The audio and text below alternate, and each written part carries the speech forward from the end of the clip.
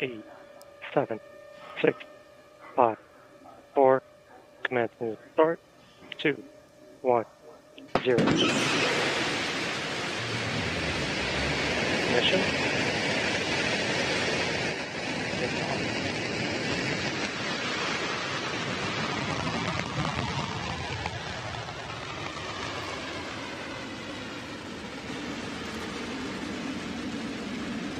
And New Shepard has cleared the tower. Beautiful shot. Starting roll program. NS-32, we are on our way.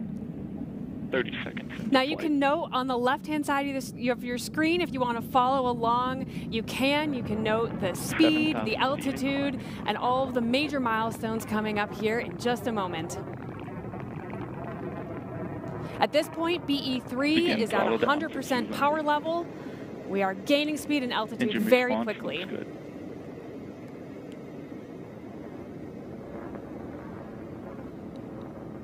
Now, despite the cloud cover, we are tracking New Shepard.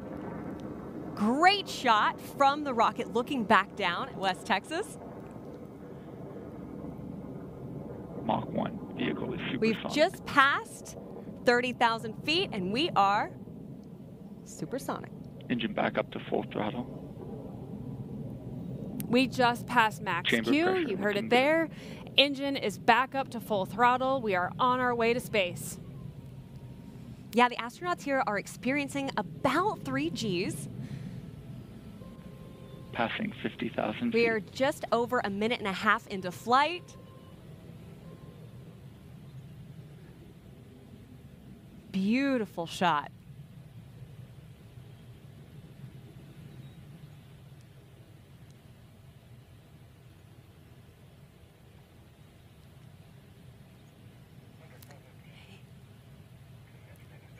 So you're going to notice we're going to stay on this picture. This is, again, the camera that is on New Shepard, and that is because our cameras on the ground can't quite pierce all the way through the cloud cover that we're experiencing out in West Texas. But again, you can follow along with New Shepard's journey if you take a look at our telemetry, which is on the left-hand side of your screen.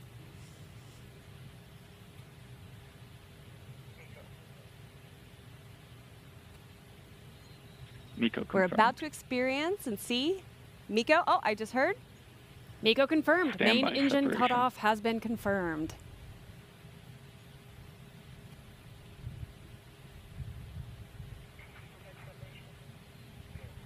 Separation confirmed. Separation is confirmed. That is amazing. Now you can see on your left-hand side, we've got 2 bar charts now. We've got the left-hand side, which is tracking the booster, and the right-hand side is now tracking the capsule. That's right. Our astronauts are experiencing about 0 Gs here. Not about, they are experiencing 0 Gs, a moment they have been waiting for quite a long time, exacerbated by about a week, but they are finally headed across that Kármán line. They are. And as you'll note, the booster does have a rotation to it. We intentionally spin the booster and the capsule during flight so the astronauts can get a 360 view. They get to go around a couple times. It's slow and steady, but they get the full view of everything out their window. That's so great. And these windows, by the way, bigger than a 737. Much bigger. Yeah, by like a lot. And we have officially passed the Kármán line. We're still ascending the booster and the capsule. And they reach apogee at about the exact same time. That is correct. Yep. Yes, they do. We'll see that here in just a moment.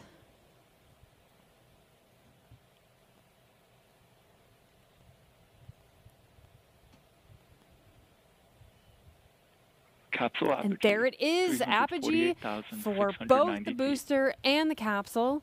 They are now both returning to Earth. And what will happen is the booster is going to return first about 2 miles from where we launched on the launch pad, and it's going to return faster because it's so much more aerodynamic. That's right. Yep, the capsule will re-enter a little bit slower, 30 seconds into but flight. that is perfect timing to watch both the booster and the capsule land. Yeah, we're just over 4 minutes and 30 seconds into flight. Again, this is our camera from our booster looking back down on West Texas. Feet.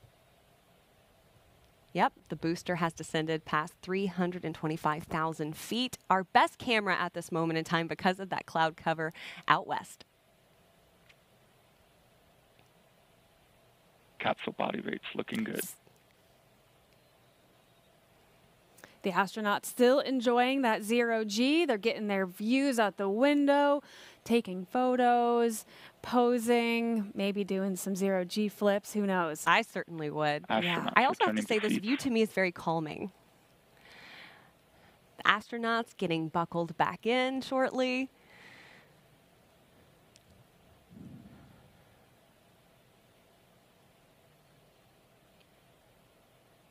Yeah, but a great Booster shot descent there nominal. from our booster.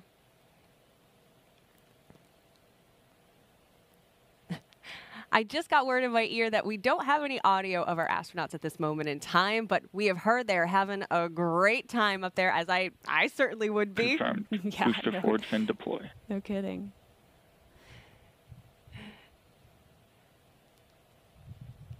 The booster descending past 150,000 feet. The booster just opening some of its control surfaces to help it navigate back down. Those all work in tandem. Yeah, the ring fin, the wedge fins, the aft fins at Astronauts the base. experiencing maximum ascent Gs. Those Gs the astronauts are feeling are pushing them into their seat as they hit that thick atmosphere coming back into Earth. They feel about 5 Gs for just a moment, and then it settles back to 1 G very quickly. So they should be cool and comfortable right about now. Yeah. About to go back into the cloud line for our booster. I'm loving this shot from the booster. There we go. Now you can see the desert. And the landing pad. Yeah, that's a great shot of it. Here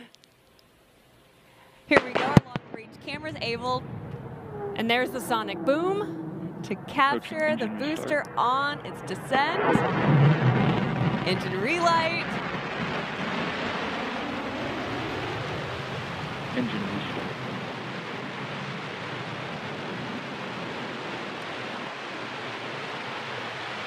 Landing leg deployed. Booster descent nominal. And touchdown. We have a beautiful touchdown of the New Shepard booster. Welcome home, NS-33 booster. Welcome home, New It's Shepard great to booster. see you there on the landing pad. That is right. And thank you for providing, by the way, such a great shot of the entire flight. It is great. And it almost looks like it's dead on center, too. Yeah, hit the target. Now we will stand by to take a look at the capsule here in just a Capsule minute. descending But past as we wait, 15,000 the booster is going through its auto-safing process, which happens immediately upon landing. Now that is to get the booster ready for our ground crew to come and pick her up in a little bit and take her back home. Standby drill. As we see, the capsule has come through the clouds in a moment. Oh my goodness, what a shot. A great shot. Yeah, we should be Capsule seeing the drogue drogues here deployment shortly. confirmed. There they are. And the parachutes just after that. Now the capsule is descending, of course, slower than the booster because of its shape, that like teardrop shape. And there go the parachutes, Capsule essential main in parachute providing that deployment gentle confirmed. touchdown for the capsule. And it also has a retro thrust system at the base of the capsule, something you'll want to watch out for, which will make that final touchdown even smoother. Beautiful, beautiful reefed parachutes here. What a gorgeous sight to see. Blue skies all of a sudden. I know. Incredible. The weather changes so drastically in Texas. Amazing, amazing shot here of the capsule as it descends smoothly back Capsule down landing to zone Earth. within You know, Alice, expected we have a range. saying in Texas, if you don't like the weather, just wait an hour.